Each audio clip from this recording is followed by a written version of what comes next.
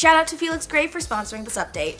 Felix Gray offers glasses specifically designed for people who suffer from eye strain while using computers that filter out the blue light and give your eyes a break. Try them with free shipping and free returns when you visit felixgrayglasses.com/know.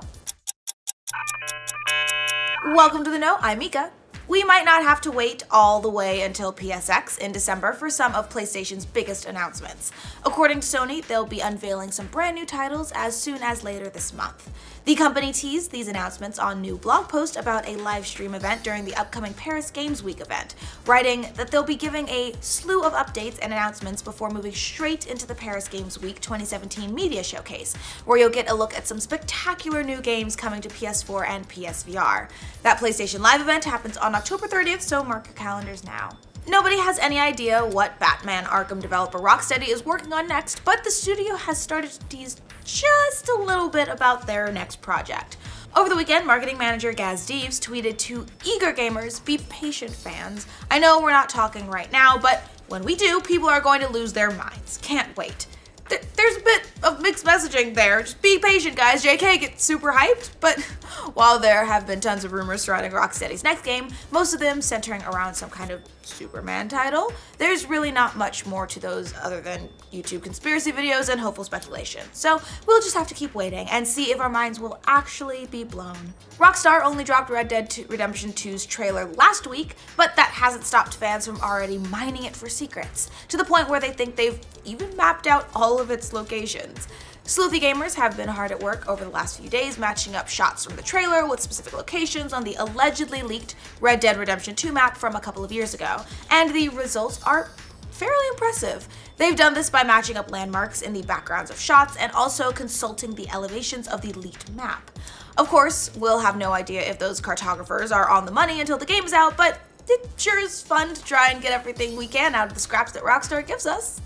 FIFA 18 is out now for football lovers, but some fans are a bit unhappy with the Nintendo Switch version. Reports are coming in that there's no online lobby at all for the Switch version, meaning there's no invitation system and you can't play matches against your friends.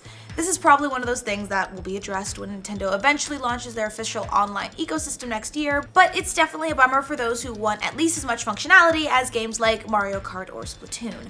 Considering EA is using FIFA 18 as a barometer for multi-platform games on Switch, it also doesn't give the version quite as fair of a shake. PUBG is tearing up the charts on PC, and by all accounts, the console version will be hitting the Xbox One within the next couple of months. The big question on everybody's minds, of course, is what happens with the console version after that? However, Bloomberg is reporting that PUBG developer Bluehole is now in talks with PlayStation about a PS4 release of the game, based on quotes from the company's founder. It was only a matter of time before we got news about a possible version of PlayerUnknown's Battlegrounds coming to the PS4. The only thing we won't know is how long it's going to take. It's clear that Bluehole has some sort of exclusivity agreement set up with Microsoft at the moment, but the particulars of that are still unclear. Either way, it looks like PlayStation gamers have some good news. Apparently, hackers are popping up all over the place in the PC beta for Call of Duty World War II. There's a whole subreddit devoted to finding the cheaters, with some saying they've found multiple hackers in the same match. Another post on the subject hit at the top of the game subreddit, getting more than 3,500 upvotes from annoyed gamers. The poster wrote, "It's becoming more and more difficult to find a game in the WW2 open beta without there being an incredibly obvious hacker not trying to hide it." Sledgehammer hasn't commented on this yet, but hopefully they've noticed and are taking action. Call of Duty World War II will release, hopefully hacker-free, on November 3rd. Sony is releasing a new, slightly more streamlined version of the PlayStation VR headset. The new model moves the headphone jack to the back of the unit, and it also has an upgraded processor unit that makes HDR pass-through possible without having to unplug the headset's HDMI and plug the headset directly into the TV. The new model is being released in Japan October 14th in a bundle along with the PlayStation camera for about $400. No word on a release date for other parts of the world, but you know we'll keep you posted. While the new Metroid 2 remake, Samus Returns, has been a hit with fans and critics, its producer says don't expect any more remakes anytime soon. Game Rant interviewed producer and franchise co-creator Yoshio Sakamoto, who said he has no current plans for another remake, and it will ultimately be up to the fans, he said, whether or not more remakes will happen in the future. That's a bit of a bummer considering how good Samus Return is, but of course, there's Metroid Prime 4 in the works for Switch, so that'll have to tide us over for now. The mini retro consoles just keep on coming, with yet another one announced. What is it this time? Sega Genesis Intellivision? Well, nope, it's the Commodore 64 of all consoles. The miniature version of the 1982 computer comes with 64 games, a joystick, a USB charging cable, and of course, an HDMI cable. Oh, and you can also use it as a very basic home computer too, so that's kind of cool. It's not hard to see why they're making this. Nintendo has shown with the NES and SNES Classic that retro gaming is super hot right now, so everyone's clearly trying to get on that craze. We finally got a release date for Stardew Valley on the Switch, and if you're like our office, you are super excited about this.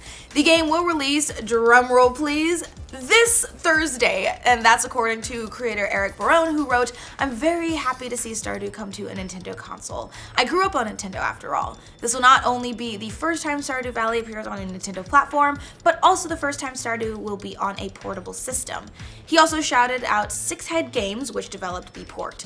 Barone wrote, "They did a great job as always and deserve all the credit. The game will cost $15 and we can't wait." Does playing video games make you smarter? Well, that's the finding in a new study from a German university where gamers competed against non-gamers in a learning competition.